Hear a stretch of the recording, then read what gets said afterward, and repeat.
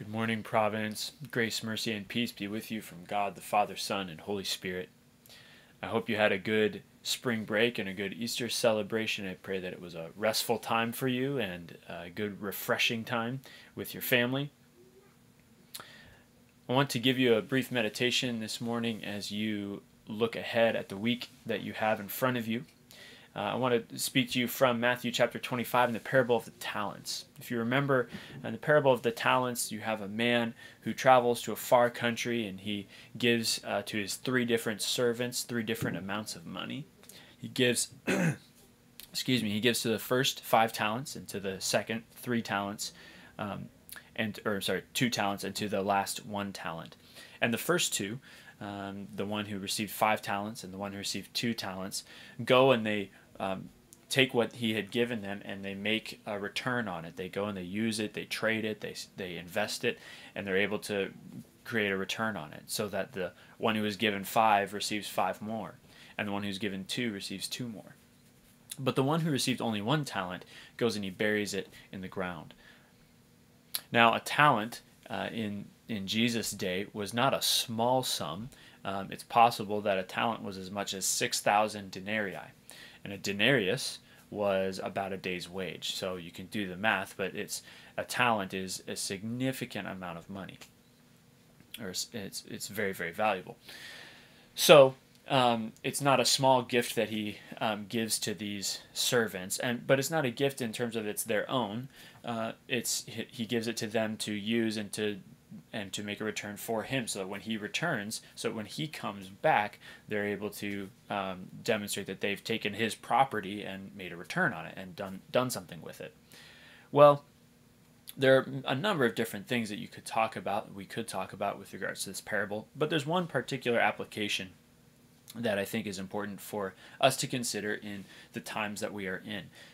We find ourselves in a time where you're at home more, where possibly you have a lot more time on your hands, and it could be that you look at that as some sort of trial from God. It's really difficult and it's frustrating.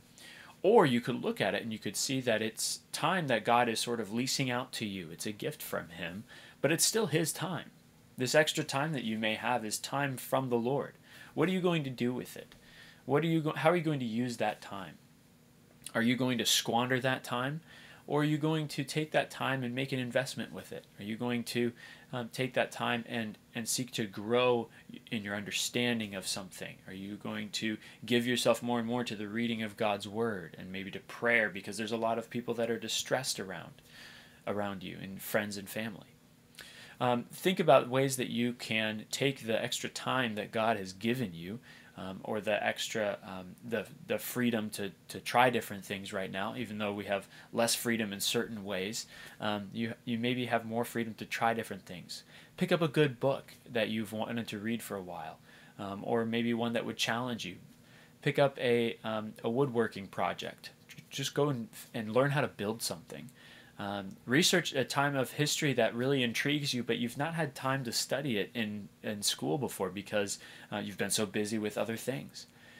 God has taken away certain things right now, but He's also given us certain things. And so look for ways that you can take that and invest it in your own life, and look for God to bring a blessing as you work hard and work diligently at the work that's set before you, and also as you're looking to do more with what God has given you. So as you go into this next week, don't despair, don't be discouraged, don't make yourself be bored. My mom used to tell me that there's no such thing as a bored person. There are only boring people. So go get interested in something. Go find something to do. Again, whether it's a project or research or a book that you want to read, or find something productive with your time to do, because this is extra time that you have been given. So go and make use of it and bring a return on it. We'll be praying for you this week, and I pray that this week is profitable for you, and that you are able to continue growing in your knowledge and understanding, and as you continue in your schoolwork, pray that it goes well for you. Have a great rest of your day and a great week ahead. Take care.